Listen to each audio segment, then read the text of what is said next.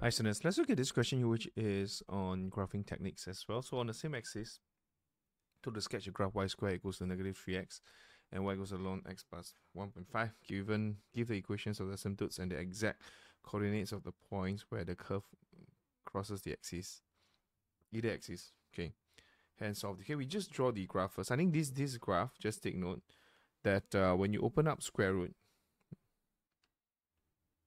is a plus minus. Okay, it's a parabola. I believe it was taken out from the O-level syllabus, but I think it's okay to understand that this graph, if you key in, you should have a plus minus, and it should be this shape over here. Okay, so I'm just gonna show you how to key in calculator here. So we have a plus minus square root negative 3. So we just okay, plus minus, if you forgot how to key this in, you could just key in both. But so meaning one is square root 3x, the other one is negative square root 3x, right? So, but, oh, sorry, 3 negative x, negative 3x. Okay, great. So you can key in this and you get this, oh, wrongly. Okay. Okay, so you key in, it will be this shape here.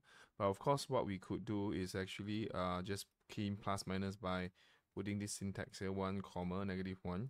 So what the calculator does is it will just substitute 1 in and negative 1. Then with one graph as such, we could actually draw the graph.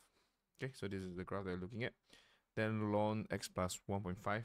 Just look at it. Ln x plus 1.5. Okay, that will be this graph here. So this graph, what we get is actually a log graph, but just remember, your GC does a very bad job at extending and also identifying the asymptote. So what we could do is always just zoom to that region there. Okay. Zoom box. I always tell my students to just zoom box to that region where all things are happening. So this graph here. So just remember to add the vertical asymptote. All right. So this is the graph here that we're looking at. So just remember for there's a vertical asymptote for the long graph here. The vertical asymptote is where x plus 1.5 equals 0. That will be x equals to negative 1.5. Right. So just draw this out. This will just be x equals to negative 1.5. And after which, what we were told that is that to state the exact coordinates that they intersect with the so this guy will be when x is 0, ln, just sub into this equation, it will be y will be ln 1.5, right? So y equals to ln 0 plus 1.5. That will be ln 1.5. Okay, so I'm gonna just label this as y equals to ln 1.5. Great. Give equations into exact coordinates of point. So label the coordinates. Oh, and also this guy here. We need these coordinates here. So when y is 0, we know that ln x plus 1.5 is equal to 0. Okay. Then x plus 1.5 is 0. So that's 1. So x is half actually. Negative half. Okay, so this guy will be negative half, comma 0. Okay, you can actually check your answer. Your GC will tell you too. From here, what you do is that's it. So we solved it. So hence solve this equation where we have y square is this. Okay.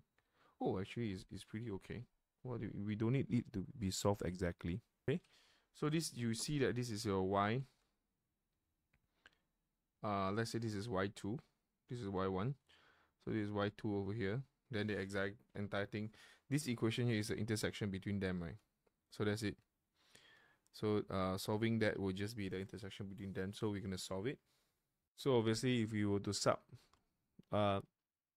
x ln 1.5 into this equation, then we'll get this stated equation.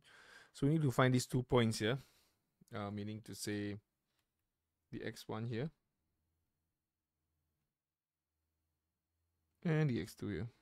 Okay, So to solve it, we don't need to solve it. They didn't ask us to find it. What do you call it? Exactly.